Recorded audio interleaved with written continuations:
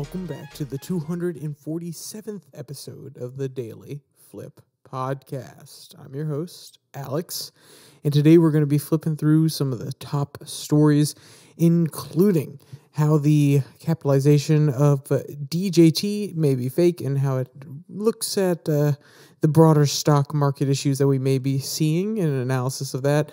Biden going to new pollsters to get more positive information about his campaign, and then men and women's sports and the blurring of the lines between the two. And of course, we will end today with our daily delight, a story meant to leave you feeling positive and ready to take on the day. Now, that's enough rambling from me. Let's jump into our daily debate. So for those of you out there who have any skepticism about the stock market, do you think that it represents reality anymore? I think I've asked this before. It was somewhere around the 100, 150 mark, somewhere in there.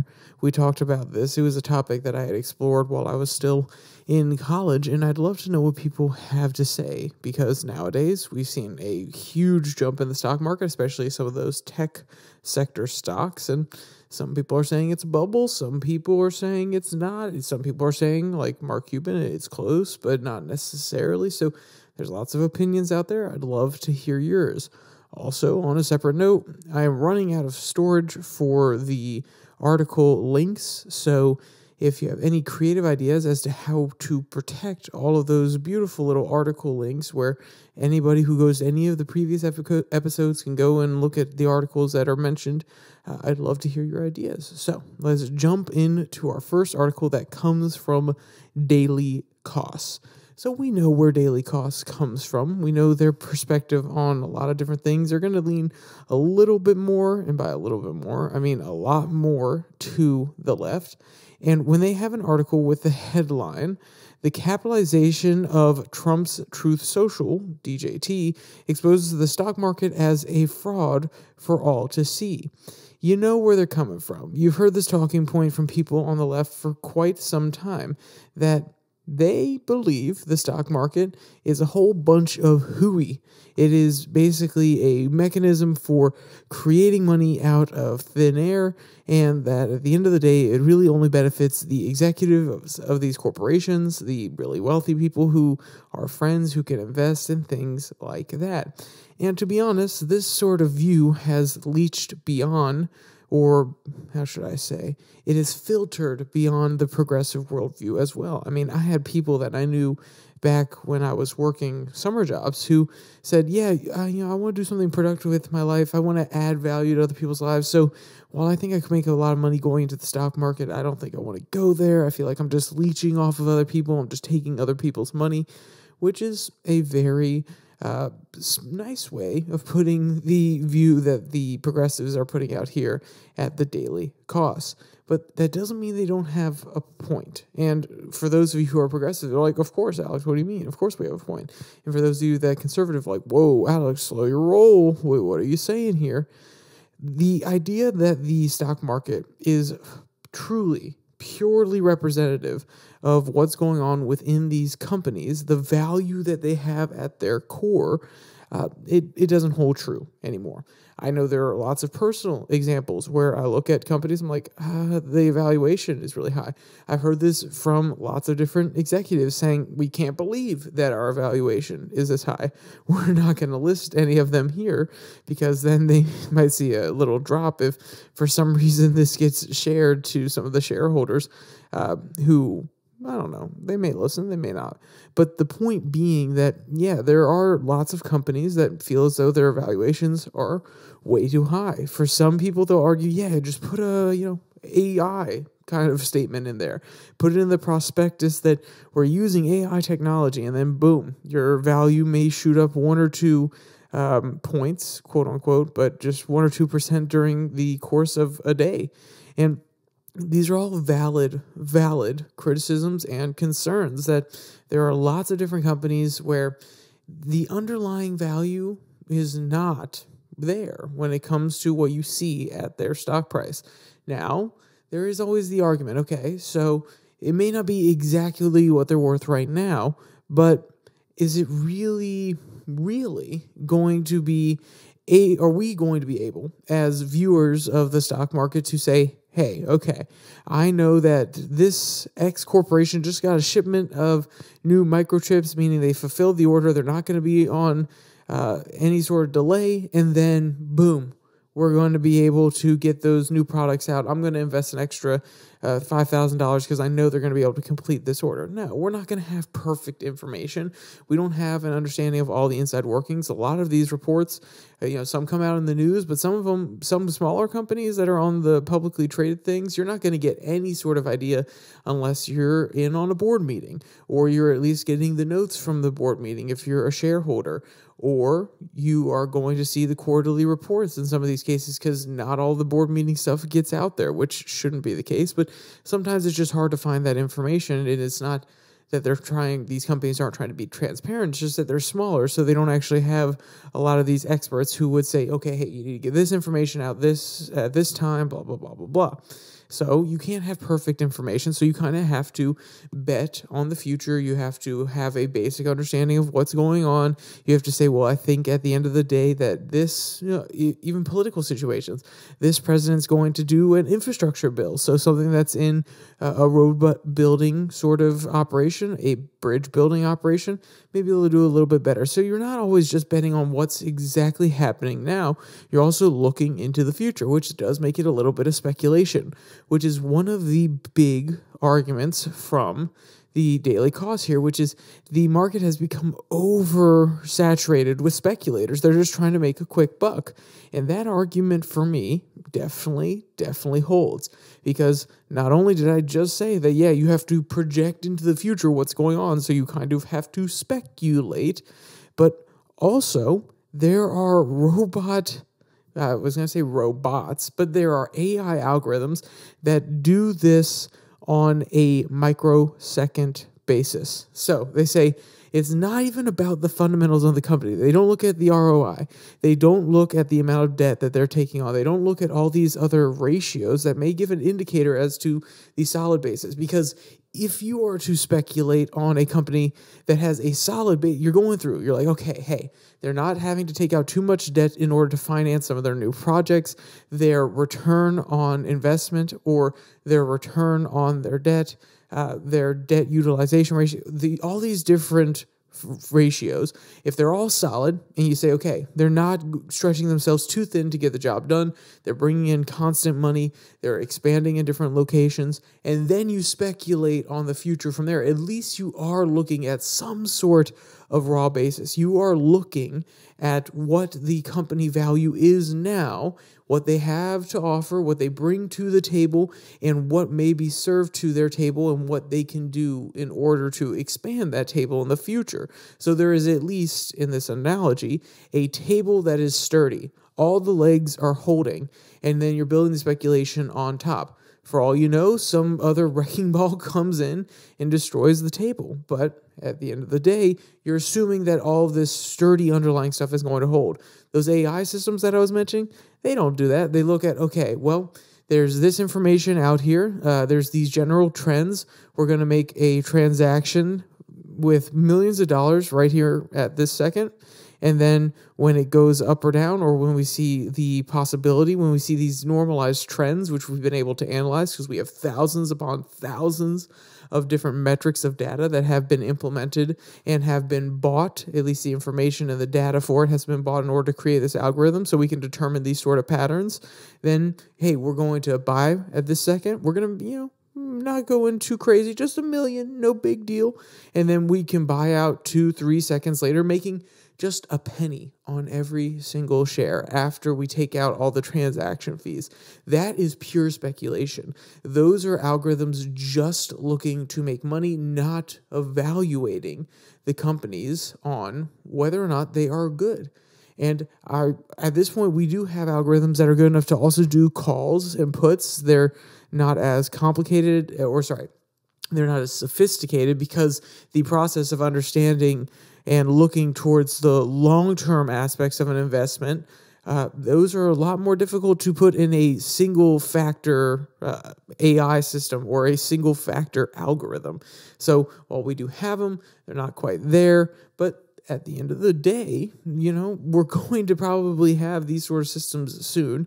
Like I said, they're probably already in some of these companies. They're just proprietary, so we don't know too much about them.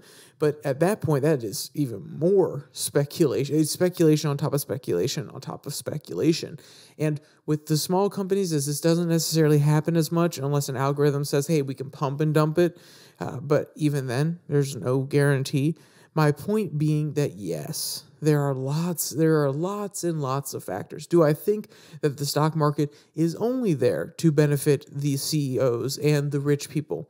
No. I think at the end of the day, it is actually there to provide a mechanism for people in order to invest in these companies. That was what it was initially there for, and that is what it is still there for today. Do rich people have a easier time, or at least a higher likelihood that they will be able to benefit from that system?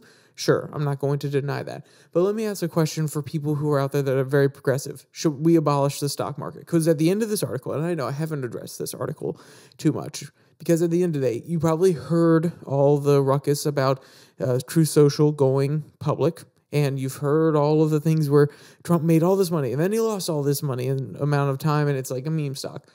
It's because those things aren't really important. The important conclusion, because the author's pushing a very specific narrative underneath, at the end of the article, they say we need to completely upend this system. So let me pose a separate question to you. Let's say you upend this system. You get rid of the public version of stock trading or stock investing. Then we go back to a system where, hey, companies need to make money, so they put up bonds. Who is going to be more capable of buying more bonds? And who are those companies going to court in order to buy more of those bonds? It's going to be on, some cases when they need small amounts of money, it will be the mom and dad stores, the local community. Sure. A lot of those are still going to be bought up and by the people that have more means. They have more disposable income in order to buy up more of those bonds, or even private investing. Well, guess what? The only people that are actually going to privately invest in companies are going to be things akin to capital or venture capital firms or people with lots of money. So guess what? You're actually making, when it comes to investing in a company and not just paying for bonds, which I'm sure you could find an argument against it from a progressive side of the equation as well, because at the end, or a socialist problem with it, because at the end of the day, it shouldn't be privately held at all. But my point being, the only people that are going to actually be able to invest in those are the larger firms that are out there specifically doing it. They're larger investors, and you're going to cut off the access that the everyday Joe has to buying a chunk of wealth of one of the largest companies. And yes, like I said, it's a little bit different on smaller companies, because a small mom and pop shop that employs 50 people that needs a little bit of money can't necessarily go to a bank and wants to issue some bonds out there. Then, let's be clear, this is a rare case, and I don't know why they would be a publicly traded company anyway, but let's just assume they have a few franchises and they go public and they actually have, let's say 500 employees. Well, guess what? Any Joe Schmo can buy that. If they're in the community, they can say, yeah, hey, go on to Robinhood, go on to Publix, go talk to your broker and buy some shares. Versus a private sale, that's going to be a little bit harder at the end of the day. And guess what? You can't put your pension fund in some of your companies. You can't put any of these different diversified models that you've invested into these companies. No, these pension funds that are absolutely beloved by so many people who love unions, who have actually gotten these sort of verified returns for their workers. Guess what? Those pension funds they're going to be a lot trickier. They're going to be, first off, they're not going to make as much money because they're going to have to be municipal bonds or company bonds or U.S. Treasury bonds, so on and so forth. So there are a lot of things when you just say upend the system that don't necessarily make sense and actually end up hurting the everyday person who wants access to their slice of Capital One, who wants their slice of BlackRock or Vanguard, State Street. Though it does feel unfair sometimes, though it does feel like a speculation world out there on Wall Street, you still have access to it.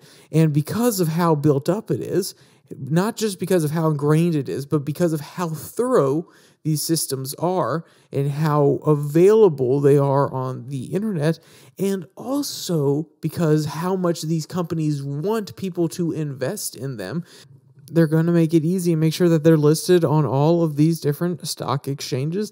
And guess what? Like I said earlier, it becomes a harder practice when we start to strip away this stock market that is there to allow everybody to get their slice of the pie. So that's just deconstructing where the author's coming from, the underlying point. And yes, don't buy DJT. This is not financial advice. I am not a financial planner. Do not buy DJT if you don't want the volatility that comes along with it. If you want to participate in the meme, you do whatever you want to do. Like I said, not financial advice, but it's just absolutely hilarious when you turn something that is totally a meme and a one-off news cycle into a way to indict the capitalist system without actually pointing at some of the bigger flaws, rather than just saying, oh, it's a tool for the millionaires and the billionaires and the CEOs to make their payouts, which, fair enough criticism, it's true. Now, whether or not you think that's a good thing or a bad thing depends on your worldview, but you don't even attack some of the other more important things that point out how the system is not working properly. Either you don't know or you just don't care, or you know, and that's just not the point you're trying to make. But I think some of these other questions are more important, especially the role of people just trying to suck off the system rather than actually build it up. And on that point, when you talk about the CEOs who are just trying to suck off of their company and be leeches and then, jack up their own personal stock, sure, I think that is a very fair criticism. Now, do I think that we need to intervene on that front? Not necessarily. But my point being, we do have to point all of these things out, but maybe expand the scope at which you're pointing out some of the flaws. Because I think there are other important things too, which we could actually address more easily without upending the entire capitalist system.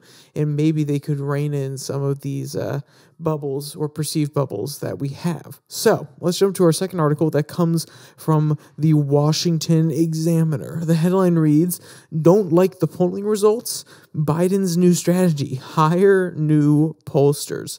And when I first read this, I was like, well, Washington Examiner, I feel like you're kind of being a little mean, because I know there were reports about Donald Trump not liking the polls he was getting and finding new people to do his polls as well back in 2020. So, I mean, at the end of the day, everybody just wants to hear what they want to hear. They already have their preconceived notions, and they want the data to actually back them up. So is it so surprising that Biden is getting new polling experts? Not necessarily. But there is an underlying message here about the Biden polling issue, and maybe Washington Examiner can give us a little bit of elucidation on it. And yes, I didn't quote from the last article because I wanted to talk about something that they were talking about in an adjacent fashion. This one I want to talk more direct, so we're going to go straight to the article. Quote, "Spooked by the results of a Wall Street Journal poll released on Tuesday night that showed former President Donald Trump leading President Joe Biden in head-to-head matchups in 6 of 7 battleground states, the Biden team took immediate action. They hired new pollsters. Politico reported on Wednesday that the Biden campaign hired 8 veteran pollsters to lead its number-crunching operation. The outlet explained that the, quote, expansion of Biden's polling team comes at a complicated moment, given Biden's stubbornly low approval ratings and pollsters struggling to measure the electorate accurately in the past 2 presidential races. It's unclear how adding to their stable of pollsters will help make the president more popular." And obviously, the Washington Examiner is also coming into this article with its priors. Maybe there is a actual thing here where, hey, these are 8 genuinely amazing pollsters, and as they even point out, it's been hard to really capture the electorate and use these polls as projections, which polls should never be used as projections. Anyway, even pollsters will tell you this. It just gives a, kind of feeling on the ground, and it's never going to capture everybody that you want it to. But the idea here is maybe they're bringing in these expert pollsters who can bring in different ideas on how to better capture this electorate. So even if it does show Biden, when these new polls that they're creating come out, does show Biden losing, they can understand where they're losing, maybe what issues the people who are not going to vote for him care about. These are important questions. So to just easily dismiss Joe Biden as saying, oh, well, he's just going to find people that confirm his bias. One, we're going to have to see if new polls come out that he doesn't like and he hires 8 more pollsters. Maybe you could make that argument. But at this point, we don't necessarily know. But maybe I'm in too good of a mood. Maybe that last article was just too much icing on top of the cake. It was just the perfect thing that I love to break down. So maybe I'm just a little too joyous and I'm not being cynical enough. But I don't have to be the cynic in this case. I'm going to let the Washington Examiner do it. Quote, the Wall Street Journal survey also asked voters which candidate was better equipped to handle the top issues. And this was breaking news when it came out. And this is really important to actually have a deeper understanding of what could be concerning for Biden. Quote, on the economy, 54% chose Trump compared to 34% for Biden. Any category that the winner stated, I'm just going to give the percentage and then the winner. I don't want to read all of these breakdowns one by one because they give both, and it's just annoying. Trump prevailed by a margin of 52% to 32% for when asked about immigration and the border, mental health and physical fitness. That's Trump 48%. And actually, okay, never mind. I take it back. I'm going to talk about Biden on this one. Biden 28%. I mean, Trump 48%, Biden 28%. That's a gap of 20 points, and neither candidate is breaking 50%, but Biden's below 30%, just above 1/4. Okay, that does not look good for Joe Biden. I don't care what pollsters get after this. You're not changing that. You're not changing that, okay? And I'm not saying like, oh, if you get new pollsters, you're changing that. No. You're not changing that easily. That is something where you have to be out there on the ground. You have to have lots of media coverage, and not just of you being there and doing your normal routine, which is obviously was what has gotten you to the point now where people are like, ooh, Biden, I don't know, buddy. Not looking so good. You got to be out there looking competent. You got to make sure that you're on tip-top shape. You got to make sure whatever drugs they're giving you are amazing. Give you the best crack cocaine with a little bit of the mellow-dello drug just to make sure you don't go too crazy. And yes, I am making a joke, but I'm pretty sure that we all know that Biden is probably taking something in order to get through some of his major speeches. If JFK had to take drugs, then again, the argument is he was probably addicted, but if JFK had to take drugs to get through certain things, then I wouldn't be surprised if every single president at some point has taken some drugs in order to get through certain things. And also the fact that Joe Biden was on top of it, or at least had a lot of energy at the beginning of some of his speeches, and he's kind of trailed off. The arguments there, it is unconfirmed. I'm not saying it's 100%. Maybe I'm being a little bit hyperbolic. Maybe I'm being a little jokesy. Maybe it's funny to say the president's on a little bit of that go-go juice.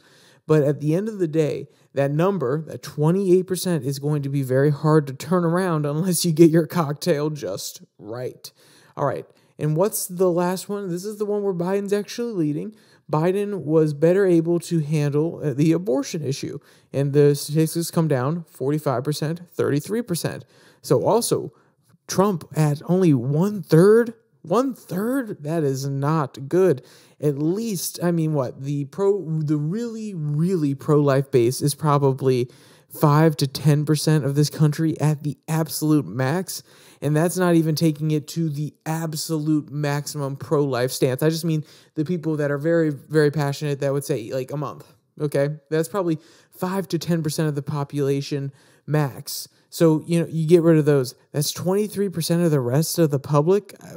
Donald Trump, that issue, especially because of how politically motivated people are about abortion, that's going to come back to bite you in the booty. So the real question is Trump going to hire some new pollsters to be like, I need to actually have some really strong numbers showing that I'm really favored by a lot of people on the abortion issue and that they think I can handle it in a proper way?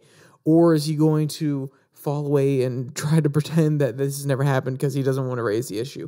Probably going to be that last one. Trump does not want to take on the pro-life issue, the pro-choice issue. It's just not going to be on the top of his agenda to talk about because, one, we know that people are very politically motivated for the pro-choice side, but two, even among pro-lifers, he is not there. He is not far enough down that line. He's better than Joe Biden, but he's still not far enough down that line. So if he talks about it more, the people who are willing to bite the bullet now and say, yeah, well, we're going to vote for Trump over Biden because he's just better on the abortion stuff. Even if I don't agree with where he's drawing the line, he's better. Even they may get tired of it, and they might not want to bite that bullet anymore if he keeps talking about it. And I think he knows that. So let's jump on to our final article. This one comes from Real Clear Politics. Should women compete? Who should compete in women's sports? And the photo they have here at the beginning is Riley Gaines and a few other supporters out there protesting. She's got a really bold sign that says, "Our bodies, our sport." And the whole idea of this article is talking about biological men who identify as women coming into women's sports. And obviously, there's a lot of contention around this one.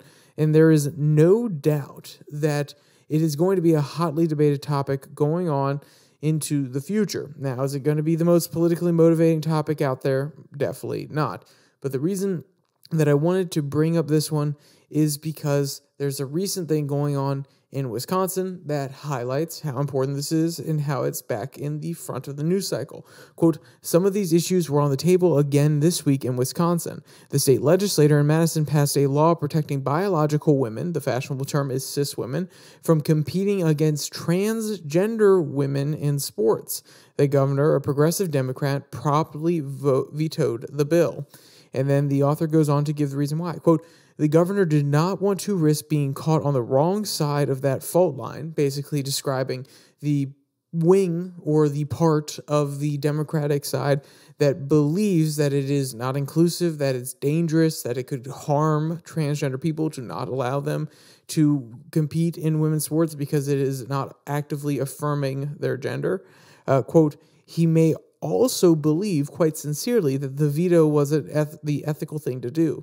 It's always hard to separate politicians' ethical principles, if there are any, from hard-nosed calculations. I mean, wow, this article is getting more cynical than I am right now.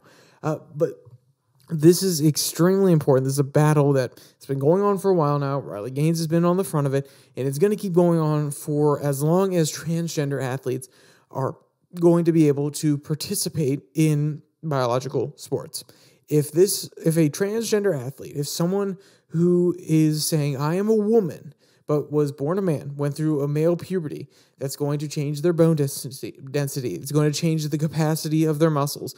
And yes, even if you take hormones, there are still after effects of going through puberty. Is that going to be safe for the women in those areas? Is it going to be fair for the women in those areas? Safe, depending on the sport? No. And fair? Probably not.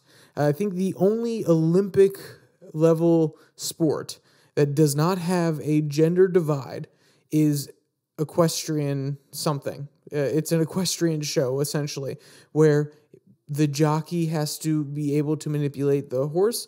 And guess what? Men and women can both do that without much biological difference. Weightlifting, there's a difference.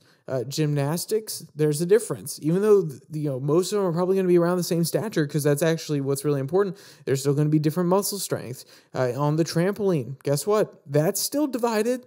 Even though a lot of the athleticism comes down to being able to manipulate your body, having a different muscle structure, bone structure actually affects how you're able to manipulate your body in the air. So it's just, we're confronting this biological reality. We're hitting this stone wall with our head and pretending that the more we beat our head against it and the stupider we get about this issue, the more we are able to tear down that wall. And I just don't think it's going to happen anytime soon. So this is going to keep on going on. We're going to see a lot of parents who want their kids to be able to go into these sports leagues, have a fair time, not be dissuaded from pursuing their goals, trying their hardest, being the best at something, or even just having a fun time without having to worry about being trounced on by a biological male claiming to be a woman. Then, hey, this is going to keep being a thing until we say, no, you get your own league. Okay, how about that? You want to compete in these sports so bad? Let's get you your own league. That is even more affirmation. That is even more love. We love you so much. We're going to make an entirely separate league just for you to make sure that you can participate. You can actually get what you want without hurting anybody else.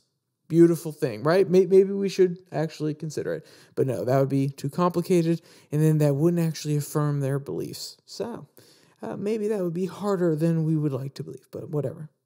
So let's jump to our final article, our daily delight. We've gone through some negative topics. We've gone through some funny topics. We've talked about go-go juice, which I didn't think was a subject I was going to get to in this podcast, but somehow we got there. So let's jump to this cute article that comes from Parade Pets. Rescue tiger at Oakland Zoo looking at bubbles is a wonder, and it is very innocent while doing so. So honestly, the guy, he's like poking at it. He's trying to get the bubbles. He doesn't necessarily understand what's going on at first. He just knows that it's entertaining, and his fascination is amazing.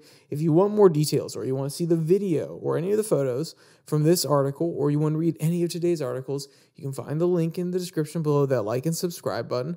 Also down there, you can find the link to the podcast on Spotify, Pocket Cast, and Podvine. The link to Google Podcasts is there. I don't know if it's still up and running. I've been able to reach the back end. That doesn't mean on the front end you can still see everything. And also down there will be the Twitter tirade link, or the Twitter link at your Daily Flip, where you can go watch the Twitter tirade every Tuesday and Thursday. Short form, less formal, just kind of off the top of the head, something that I'm reading, or just a random thought I had while I was walking. So, with all that said, there's only one more thing to say. Stay safe, don't die.